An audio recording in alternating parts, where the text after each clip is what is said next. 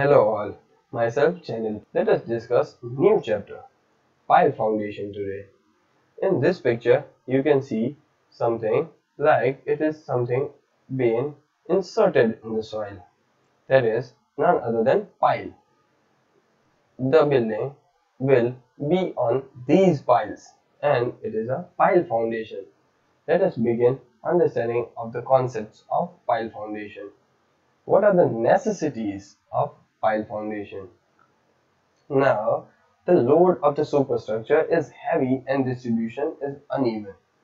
Why you need to use pile foundation or insert a pile in a soil? So, first reason is that the load of superstructure is heavy. So, if your superstructure is heavy in load, then you should opt for this. The topsoil has poor bearing capacity. So the top layer of the soil is poor in bearing capacity. Then you have to go deeper in the soil to have some strength, right? For the third point, the subsoil water is high, so that pumping of water, pumping out of the water is not working or is not economical. Then you should have pile foundations. There is large fluctuation in subsoil water level. If every year the subsoil water level, or we can say groundwater table, is going high, low, if it is fluctuating every year, then you should opt pile foundations. Where timbering to the trenches is difficult and costly. In the case of timbering the trenches, if it is difficult and costly, you should opt pile foundation. The structure is situated on the seashore or riverbed. You must have seen platforms, or you must have seen on the beaches there are some floors constructed, right? Those floors are constructed on pile foundation. So the structure is situated on the seashore or riverbed. You must opt for pile foundations. If you remember, any building of Mumbai, generally in high-rise buildings of Mumbai, uh, they use pile foundations frequently. Canal or deep drainage lines exist near the foundation. If your foundation is going besides the wet section, or we can say canal or deep drainage lines, you should opt for pile foundation because the soil nearby that will be softer and it will be having lesser bearing capacity. The topsoil is of expansive nature. So the topsoil, if it is an expansive nature, you should opt pile foundation so that the building will be safe. And the last point is piles are used for the foundations of transmission towers, offshore platforms which are subjected to uplift forces. So piles are also useful and important against uplift forces. So the uh, down if the downward soil is taking you upwards or taking your structure upwards, then it is an uplift pressure or uplift force. In this case, you should also opt pile foundation. Moving further to classification of piles. So piles are classified in various ways. Let us begin first way based on method of load transfer. So how the pile are transferring the load, it will classify the soil, classify the piles. End bearing pile and friction piles. These are basic two types against its load transfer mechanism. So let us begin understanding that. Here you can see an image. In this image you can see first item which is end bearing pile and second one is friction pile. So the bottom end of the pile rests on hard strata, then it is a end bearing pile. Here in this image you can see the bottom end is resting on a hard strata, although the above portion are a weak soil. In the case of friction pile, when loose soil expands to a great depth, bottom end of the pile does not reach up to hard strata. So, if there is no hard strata available in the bottom or very deep in the bottom, then you should go for friction piles. Load is transferred at the tip of the pile. In case of end bearing pile, the name only suggests that end bearing. So, bearing is done by end or tip of the pile, where in case of friction pile, load is transferred to the soil surrounding the pile by friction between soil and the pile material. So, between the soil and pile material there is friction, and these pile works on that friction. It is only suitable when hard strata is available. So, in case of end bearing pile, you require a hard strata, but in case of friction pile, you don't need a hard strata. You need a loose soil. Pile act as a column if it is a end bearing pile, where in case of friction pile, pile will not act as a column. End bearing piles are normally driven in vertical direction. So here you can see this pile is in a vertical direction, but in case of friction piles, it is not necessary they are vertical. They may be inclined direction. Dimensions of the pile are determined from load on pile and its material. So dimensions, I mean diameter and the length of the pile, are determined by total load on the pile as well as the material in the pile, where in case of friction pile, dimensions are determined from load as well as roughness of the pile surface. So here we are talking about friction pile, so roughness will play a big role. The length of the pile must be equal to the depth of hard strata from ground surface. So the length of the pile also must be equal.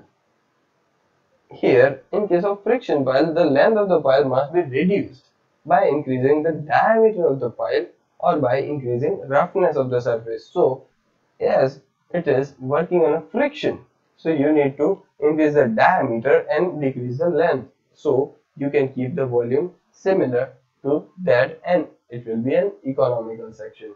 So, that's it for end bearing pile and friction pile. Moving further, classification of piles based on their function or use. So, first pile is compaction pile. It is driven and it works as compaction pile. As you put it or insert it in the soil nearby that or soil in between those piles will get compacted. That is why it is known as compaction piles. Tension piles.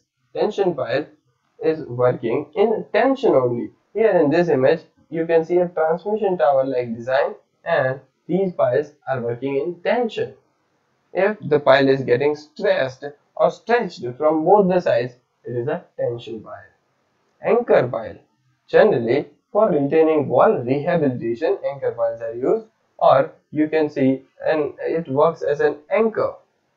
Here you can see here a retaining wall, and this is an anchor pile or tie-back anchor. It will do what? It will support the retaining wall or any structure. Fender pile. Fender piles are generally used on river sides or ocean, right? Or we can say seashores. Here, these fender piles, you can see that on these fender piles, the platforms or bridges are constructed, but of small caliber, not for a large calibers. Better pile. Here, better pile can be seen as an inclined pile. You can see an inclined pile here. This inclined one is a better pile. It is generally used as a supporting structure of an anchor pile.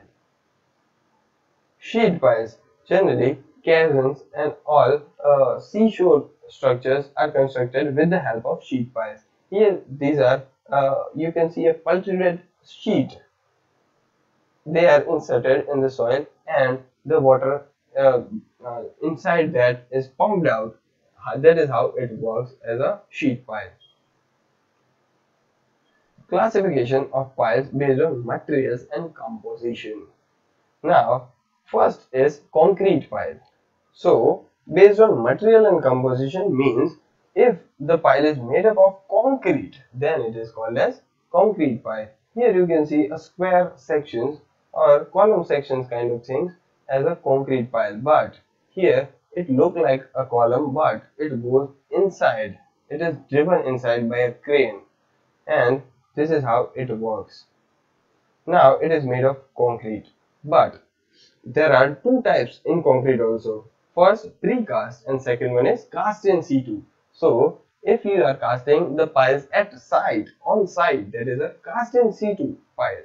But if it is precast, cast at other place and driven at your required location, then it is a concrete pile, or we can say precast concrete pile.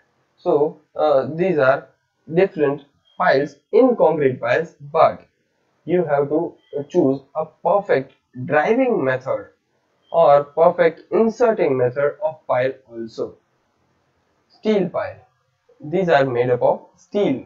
That is why it is known as steel pile. They are also driven in the soil by a heavy hydraulic jack. Timber pile. Here you can see piles made up of timber and they are inserted. They are generally inserted in timber structures or timbered structures in earthquake prone regions. Generally, in case of where earthquakes are very frequent, like in case of Japan, they are using timber piles. Composite pile. Composite pile is very easy and very emerging because they are made up of two materials. Here you can see two materials as concrete and timber. So a pile is of timber but it is layered by concrete. So it will get strength for concrete as well as timber both. And sand pile. Sand piles are generally made up of sand but they are inserted like a cast in situ structure, not a precast one. Let us move to next classification, which is based on method of installation. So method of installation is also important in piles. Here you can see something is inserting pile, right? So different methods are there to insert piles. According to that, these are different piles. Here first type is driven pile, which is driven, which is only inserted in the soil. Second one is driven and cast in situ piles. So they are driven also. For an example, a hollow steel pipe is driven and then concreting is done. So they are driven and cast in situ both. Bored and cast in situ piles. Sometimes piles are bored, like if you are doing auger boring or boring. That is how pile is driven in the soil. As well as it is a mixture of bored and cast in situ piles. You have to cast upper section although you are boring that. Screw piles. It will act like a screw in the soil. These are known as screw piles and jagged piles. Jagged piles are what? They are inserted in the soil by pressure. These are jagged piles. So these are due to method of different installation techniques, or we can say methods. So that's it. In this lecture we will understand more concepts of pile foundation in next video. Thank you.